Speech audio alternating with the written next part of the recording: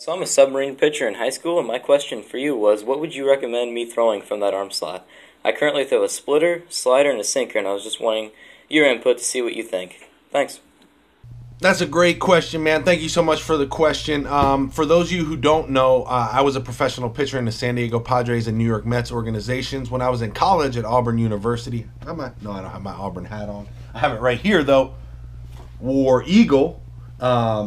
But I was a submarine pitcher my junior year at Auburn, and then I kind of came up to a sidearm slot. So I know about pitching submarine and sidearm. So this is a great question and very dear to my heart. And in fact, you throw the three same pitches that I used to throw. Actually, you said split finger.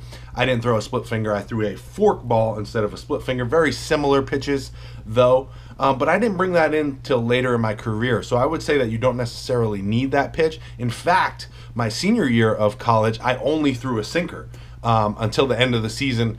The scout said, hey, listen, I really like what you're doing and like how you pitch, but can you throw another pitch so I can draft you a little bit higher? So I said, okay, and I started throwing the slider. Then when I got to pro ball, they were actually ranked number one in the organization. My sinker was the number one sinker, number two fastball overall, and my slider was number one. In the whole organization, out of all the pitchers, both of those pitches were ranked number one. So I know a little bit about the sinker and the slider as well.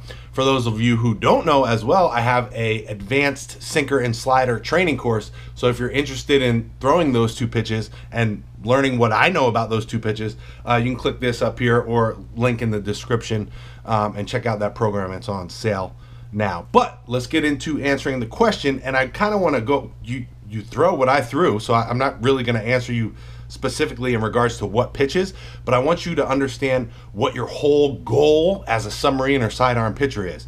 And your whole number one goal, actually there's two big things, is going to be getting depth on your pitches, so downward movement on all your pitches, and being deceptive. That's why you're so effective. Sidearm guys, submarine guys are effective because they're deceptive and they have downward movement on their pitches. If you can maintain these two things, no matter what pitches you throw, then you're going to be successful, right? The general rule of thumb for pitching and being successful as a pitcher is you want to disrupt the batter's timing and his balance. So you can do that as a sidearm pitcher, submarine pitcher. Also, with your deceptiveness can mess up their timing. We always talk about, and I talk about in some of these episodes, messing up batters' timings with a fastball, which would be your sinker, and a slow ball, which would be your slider or your fork ball, or split finger. So you have that aspect, and then to mess up their balance, you can pitch in, pitch out, pitch up, pitch down, locate those pitches, right? But the main two things is to maintain your deceptiveness, and all that has to do is make sure you're staying in the same spot all the time. Even mixing it up a little bit is okay, but if you're coming up into a more conventional slot, that's what those guys see a lot. So you have a kind of built-in benefit by pitching submarine or pitching sidearm. So maintain that, and then make sure that all your pitches have downward movement, okay? All your pitches go down. It's okay if they go a little bit sideways, but mostly down. The reason why is because on a swing plane, when the batter starts to swing, he's swinging on a plane that he believes the pitch is going to be on.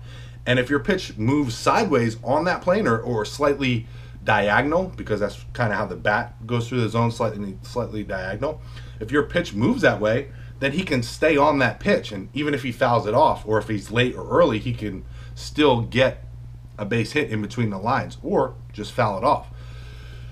But if you have downward movement, that misses a lot more bats. And bats that do hit that ball usually hit it into the ground. That's why submarine guys, sidearm guys get a lot of ground balls. And ground balls are great. You can get 2 outs with one pitch on a double play. That's why sidearm guys are so effective. And that's all I try to do. I didn't really necessarily try to strike a lot of guys out. I'd let them hit it on the ground. Easy outs. You got 5 infielders there. They'll scoop up a lot of stuff. So if you can throw a lot of ground balls, a heavy fastball, heavy sinker, you're going to get a lot of ground balls. You're going to get a lot of swing and misses. Just remember, the big idea is to get the depth on your pitches. Depth on your pitches. You've got the deceptiveness from being sidearm or submarine, and just attack guys. Don't be afraid. Go after them. If you got those two things going for you, go after them. I hope you guys like this one. Don't forget to check out that sinker and slider training program. It's on sale if you're interested in throwing those two pitches. And Let me know if there's anything I could do. Ask me any questions you have down below. Don't forget to subscribe if you're trying to be a better baseball player, better pitcher. Click that logo right there, hit the subscribe button, and then go watch this video. You're going to like it. I'll talk to you guys there.